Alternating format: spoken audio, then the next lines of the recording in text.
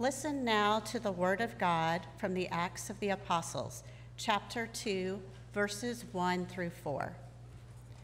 When the day of the Pentecost had come, they were all together in one place, and suddenly from heaven there came a sound like the rush of violent wind, and it filled the entire house where they were sitting. Divided tongues as of fire appeared among them, and a tongue rested on each of them. All of them were filled with the Holy Spirit and began to speak in other languages, as the Spirit gave them ability. This is the word of God for all the people of God. Thanks be to God. Good morning, church. Couple of housekeeping items first. For those of you worshiping online, later in communion, you will need either a light or some form of fire, as we're going to play with fire after communion. Second point, my sincerest apologies to Miss Emily. When she made the announcement, indeed, my first entry into ministry was as your congregational minister of care for about 4.5 years. I then became the moderator or the president of the board, the pastoral moderator for the Heart of Texas Association for the South Central Conference of the United Church of Christ. Business cards are a problem. That only on April 22nd of this year, I relinquished that 4-year position. We rotate 2 years as vice moderator, 2 years as moderator, and that happened April 22nd right here in this church when I handed the torch off to someone else and exhaled as hard as I have ever done. I'm grateful for the chance to come before you today in sermon, especially to your worship chair, Clark Thompson, your church administrator, Kelly DeClean, and of course, Pastor Megan Deaver. So if things don't go well, it's their fault. May we go into prayer, please. And when the day of Pentecost was fully come, they were all with one accord in one place. May we all be open to the voice of the Holy Spirit to guide our thoughts and hearts today. Amen. Just what is the Holy Spirit? Don't fear. We, although, could celebrate 3 months of sermons to this topic, and you might still leave here asking each other, so what is it?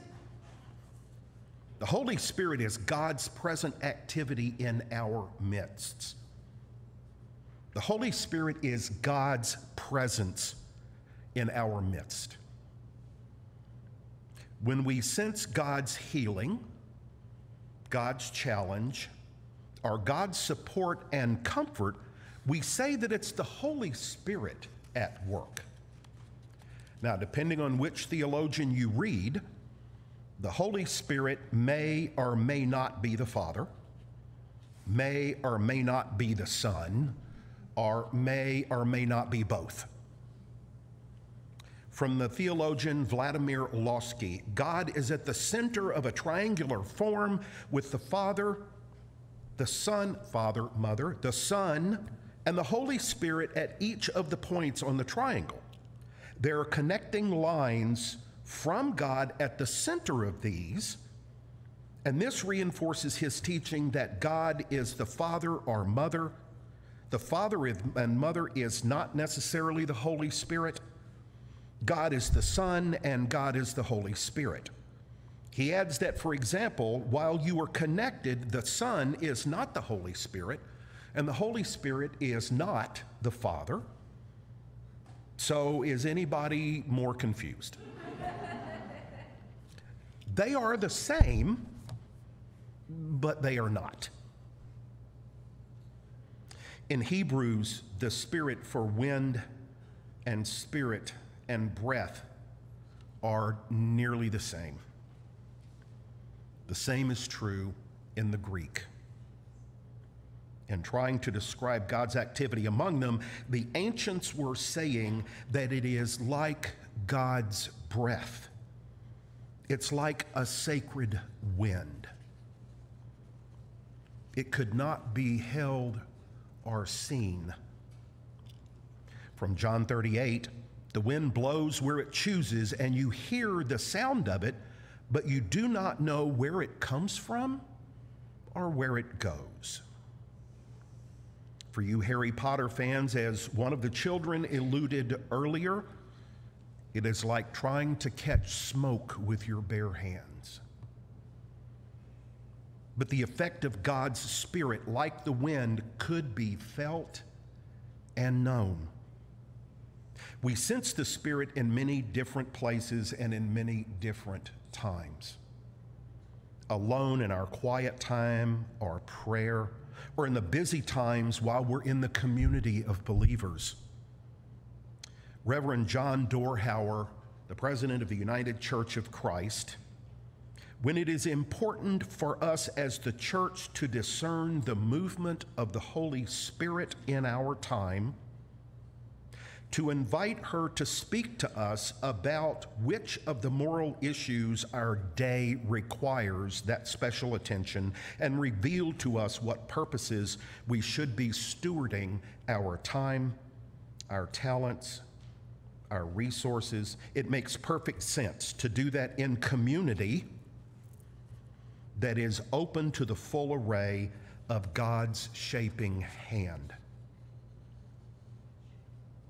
In today's reading, one realizes that this pouring out of the Holy Spirit is the true launch of the church's mission. But we will not be singing happy birthday to the church today, as many churches do. The Apostle Paul writes that the Holy Spirit comes to us to help us in our time of weakness, to guide and support us in our mission of faith. The early church was very fluid in its way of operating and spreading the word because of the Holy Spirit.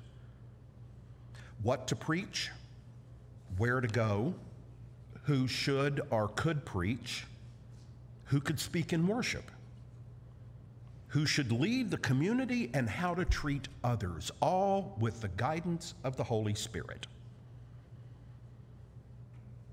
Then Paul decides there needs to be some order about how the church worked, and things have never been the same since. And as with any organizational changes, we sometimes lose the ability to have the Holy Spirit guide us. Suddenly, the church now has structure for everything. Who can preach? Who can teach? Who can be in leadership, and who gets to make the decisions? And who cannot? If we read a bit further in Acts, in verse 17, where it reads, "In the last days, it will be, God declares, that I will pour out my Spirit upon all flesh." This means all of God's children. And we don't get to choose who those are. Probably one of the most important words in the scripture is all, totally inclusive. The Holy Spirit did not and does not create exclusions. You get to do it and you don't.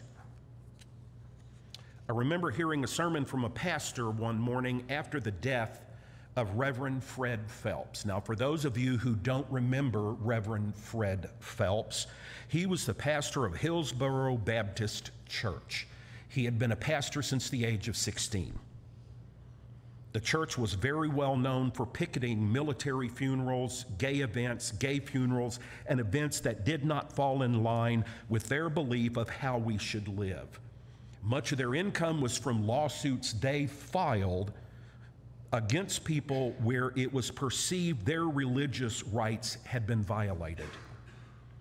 The minister that morning started the service with, "I am as sure as I'm standing here with you today that Reverend Fred Phelps is in the company of the risen Christ." That happened right here in this very sanctuary. and there were lots of moans and groans and gasping.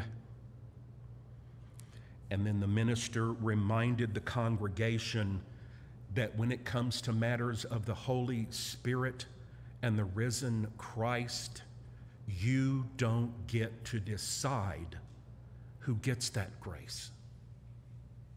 It is not our job. Just as importantly as emphasizing the word all, what if we take the phrase "in the last days"? Now, I know many ministers treat that as when the world comes to an end and everybody either dies and goes to hell, don't believe in it, everybody dies, or they are lifted up.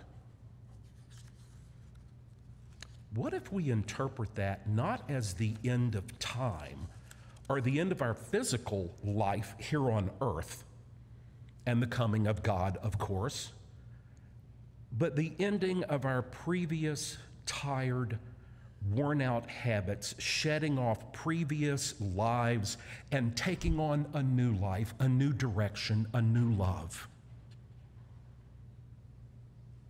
The new direction as guided by the Holy Spirit. A complete new beginning here among us.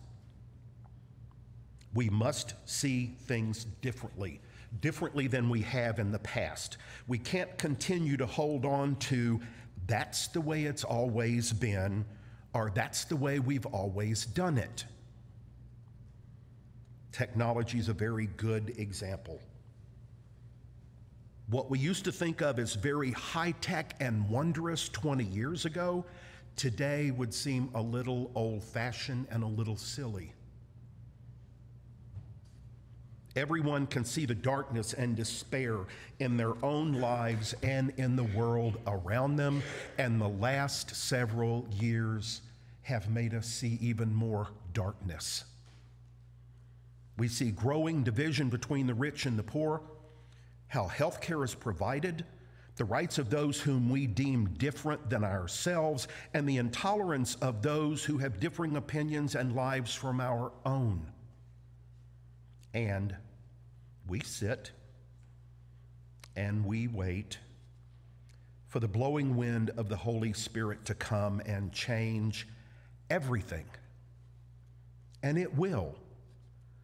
But we first have to open the door to let it in. Probably everyone sitting here and online knows the fear of our changing lives, growing from youth into adulthood, becoming parents, and I cannot imagine that fear. Planning for the future of ourselves and our loved ones. Any life changes, even those we hoped for, can bring fear. The Holy Spirit is meant to be our light, our guide to grace and comfort. But we must open our hearts and minds to that guidance. One question we need to ask is not how will I respond to the guiding light, but how will we respond? How will we utilize our gifts and show love and support for those who have heard the Holy Spirit and have begun their new journey into the light? I'm going to leave you with a paraphrase from Reverend Dr. Catherine Matthews Huey of the United Church of Christ in her writings about the Pentecost in her book Sermon Seeds. On Pentecost, may you find your heart singing with the Spirit of God, your ears humming with the voice of the Spirit, speaking in a language that reaches deep, deep into your soul, and the wisdom dawning on your mind so that the shackles that have hardened around your mind and heart may be broken, and God's voice and light set free. May your communities and churches experience the coming of God's Spirit and light. Anticipate it with joy and hope, and give into it with love, so that when the day is done, all of the world may know the light and the love of God because of you. Amen.